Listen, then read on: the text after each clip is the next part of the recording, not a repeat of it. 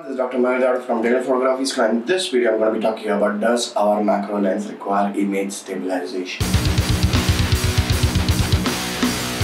So we have two kinds of macro lenses. One is with a golden ring and one is with a red ring. The red ring one is with image stabilization. The golden ring one is the one without image stabilization. What are the differences between the two?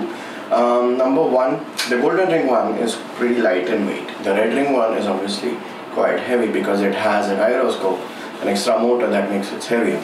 Economy wise, this is quite reasonable. Maybe it should be around 35 to 38,000.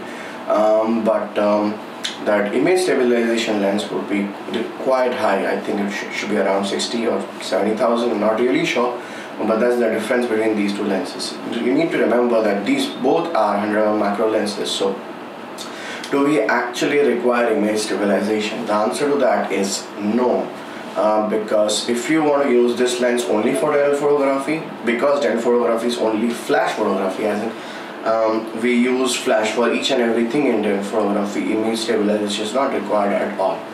So what lens do we purchase for whom? So if you're sure that you're going to be using a 100mm macro lens only in your dental clinic, I would suggest that you go for the golden ring one. There's the one without image stabilization. And if you want to do a little bit of general photography outdoors without flash, then probably the red ring one would be a good choice for you, because you can use that lens both for dental as well as outside. But whenever you're doing dental photography, make sure that you put the image stabilization off. I hope this video was helpful to you. If you want to know more about dental photography, you can put it in the comments below.